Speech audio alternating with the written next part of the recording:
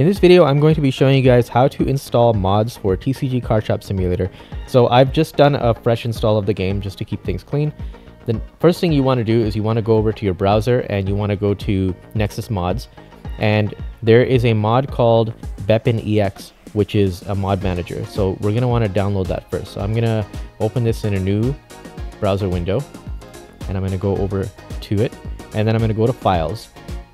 And you're going to want to click manual download. Now you're going to want to make sure that you are logged into Nexus Mods, and you don't need the premium account, you just need a free account.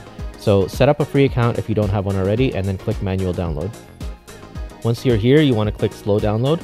After you click slow download, it will ask you to save it to your computer. Now I have a folder on my computer called TCG Mods, which is where I save all my mods. And I also have a mods backup folder in here just to back up my mods. So I'm just going to save it to that folder. After it's done, then you want to go to that folder. Now, if you have something like WinRAR, you can use that to extract it. I'm just using the default Windows extraction tool. So I'm just going to go over here and click extract all, and then I'm going to extract. And now that it's extracted, I'm going to close this and I'm just going to delete the zip file. And then you're going to want to go into Steam, right click TCG Card Shop Simulator, go to manage, and then go to browse local files. This will open up the files in the Steam folder. I'm going to move this to the right, and then I'm going to have my TCG mods folder on the left, and then I'm going to go into the BepInEx folder. I'm going to grab all of these files here, and I'm going to drag and drop them into the empty space on the right here in the TCG Card Shop Simulator folder. I'm going to press copy. So now that's done. So you want to make sure that that's working. You open up the game, and after it's loaded in, you want to press F1. When you press F1, you should see this pop up. This tells you that BepInEx is installed correctly.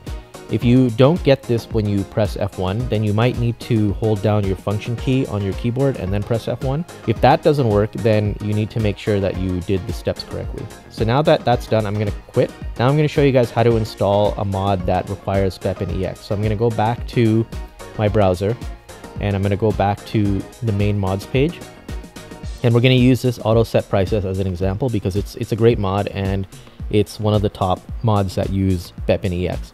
If you're installing like a texture replacing mod, then there's a whole bunch of other steps you need to follow. And I do have a video on the Pokemon Overhaul mod, which is one of the more popular ones out there right now. So you can check that out if you want. For this video though, I'm going to right click on auto set prices and I'm going to open it in a new tab.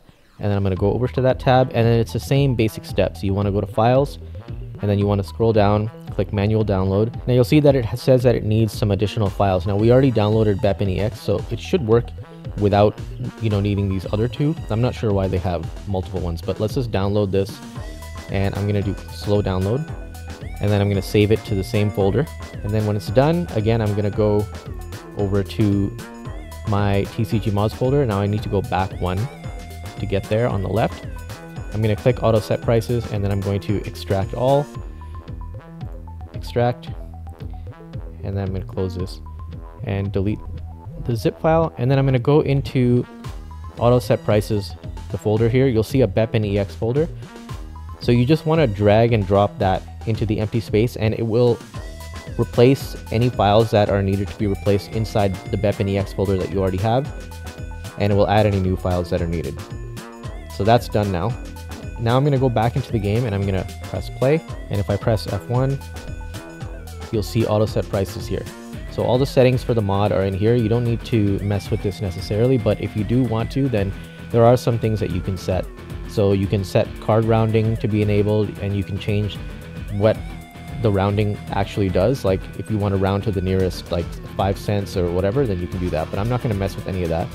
I'm just going to load one of my saves here, and I'll just show you that it's working. Okay, so you can see that all of my prices are rounded to the nearest dollar, which is what I had it set to. And if I add anything new, then it should automatically set the price. Just to show you guys that it's working, I'm going to buy this license here. This is something that I've never had in my store before. So you can see that it automatically set it to $15. Right? It wouldn't have done that otherwise. So that's how you know it's working. So that's essentially it. This is how you install mods that require BepInEx. If you found this video useful, then please like and subscribe, and we will see you in the next one. Goodbye, everybody.